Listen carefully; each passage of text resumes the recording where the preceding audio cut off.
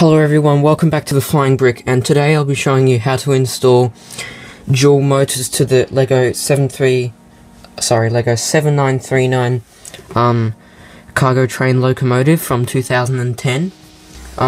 This video is very similar to the 60098 locomotive, especially because they're very similar designed trains, so it'll be very similar. But anyway, I'll show you how to do it for this train. So let's get into it. Let's start with the motor. Okay, so what you need for this tutorial, you need a pair of Lego lights, you need a motor with the wheels and axles, you need 2 of these bogie detail pieces, and you need a coupler.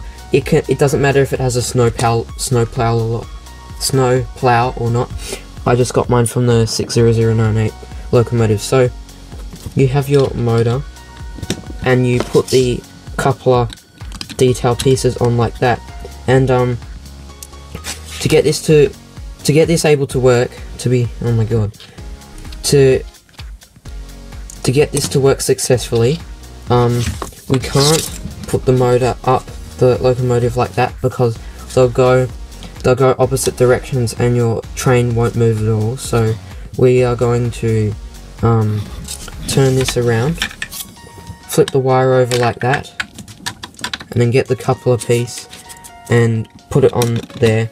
The coupler and the wire won't interfere with each other, since the wire is above the one plate height of when the coupler is on. So that'll work. So let's put it in the locomotive. Okay, so this train is more enclosed than the 60098 locomotive, but it'll still work. So you have to take some things off the train.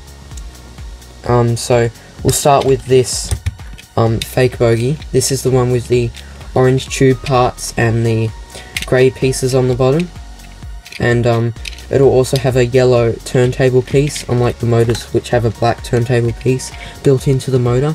So you take that off, and then you take this off so you can see inside. And now we're going to put we'll put this under. Also take this middle part out, which has the pneumatics, oil, electrics and water detail on it. So you're going to want to push the wire down, and then you put it in the same axle hole as the dummy bogie, because it's the same size.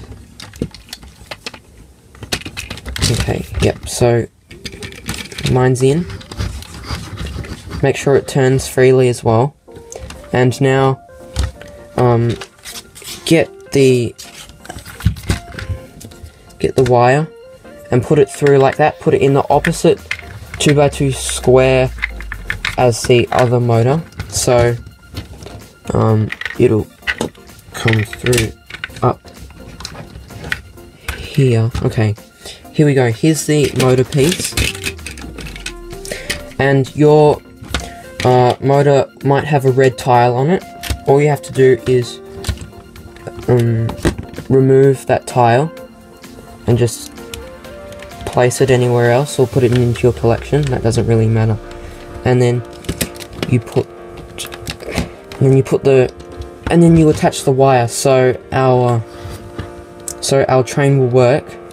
All you have to do is turn it on now, and your locomotive now is dual motors. All you have to do is put this back on and the top back on if you don't want to put the lights on. But now I'll show you how to put the lights. Okay, so in order to put the lights in, we need to get these LEDs in these 2 clear pieces where it mounts. So what we have to do, let's take this tile off, and basically take everything off. Take the train driver out, and take everything off. So this, take these 4 6L bars off,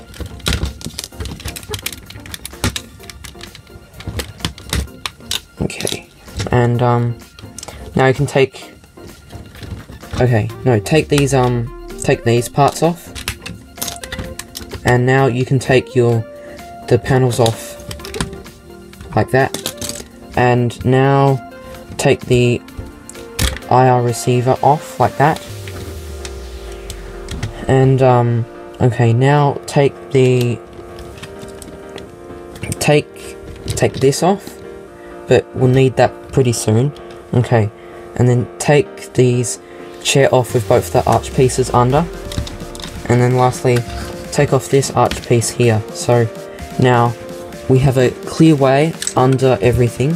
So now get your wire and put it inside this piece.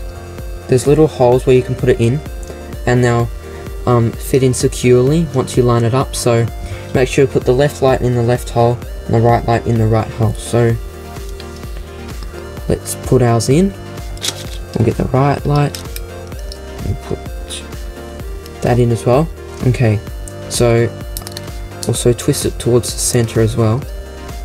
So now that's done, we can put that back in, and the arches, these is very important to make sure the wires go through the path there. So put the arch piece down in there like that, and it should go down securely. And also, okay, so actually we need to take these, we'll take these panels off,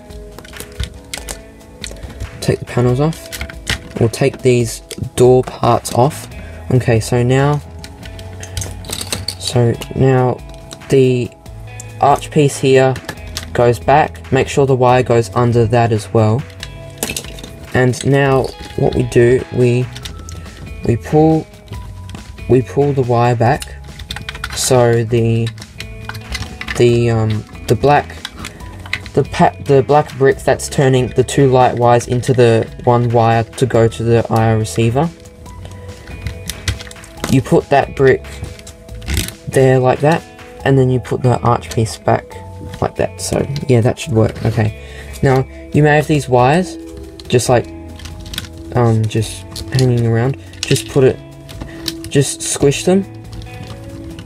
Just squish the wire parts down there. It won't actually damage anything, so that's why we do it. So get your IR receiver and put that on top like that. You have to press down fairly hard for it to work, so it does work for me though. So put the wire panels, put the door pieces back on. Whoops. Okay, now put this back on. And okay, so now you have your light wire up here. Put actually I'm gonna keep it. I haven't done this before, so I don't know whether it can fit on top of the two motor wires or not. So actually take this off, put that around the other side like that, and then put this back. Make sure the 7939 sticker is on the right. Okay, so get your 1x6 arch pieces with 45 slopes on top, and then put that back on. Put the front of the train back on with the tile on top. And lastly, put the 6 L bars back on. So if I can find the last ones, put them on the other side as well.